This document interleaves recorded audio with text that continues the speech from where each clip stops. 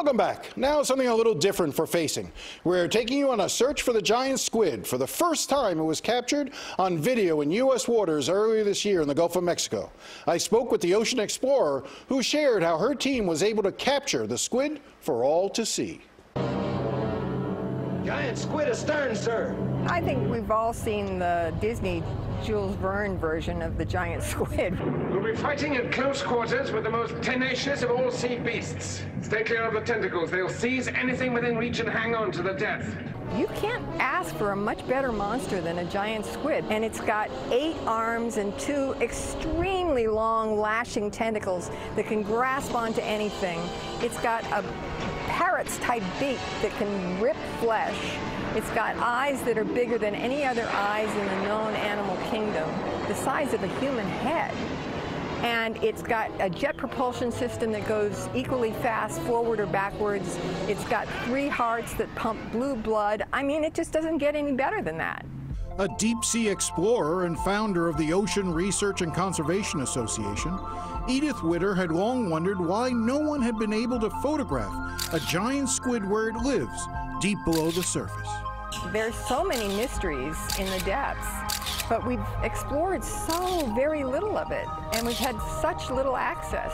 Suspecting they were scared off by the lights and noisy engines of submersible vessels, she designed a silent optical lure that emits a light pattern that mimics a deep-sea jellyfish. And the first time I used that was on an expedition off Japan in 2012. And we recorded a giant squid, which was kind of considered the holy grail of natural history cinematography. This year, with funding from the National Oceanic and Atmospheric Administration, Witter set sail for the Gulf of Mexico. For more than a week, the lure, dubbed the Medusa, trailed their research vessel without any luck.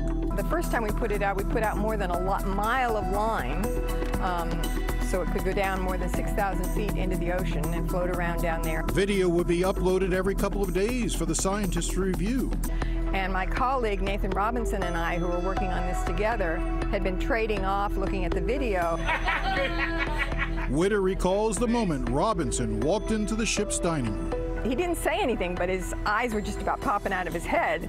So I knew something important was on the video, and I followed him back into the lab. And there it was, this tubular shape kind of in the distance, swimming along.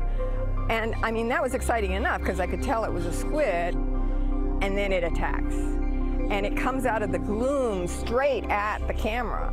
And it was huge. The video of the 20-foot giant squid, 100 miles off of New Orleans, captured the public's attention. People are very interested in this kind of thing, and we need to make people more aware of just how many incredible things there are in our ocean and what we need to be doing to protect them, because we are on the verge of destroying the ocean before we even know what's in it. Witter hopes the video will spur renewed interest in our oceans. As she points out, we have explored less than 1% of the ocean floor, and that we actually have better maps of the moon and Mars than we do of our own planet. Pretty cool.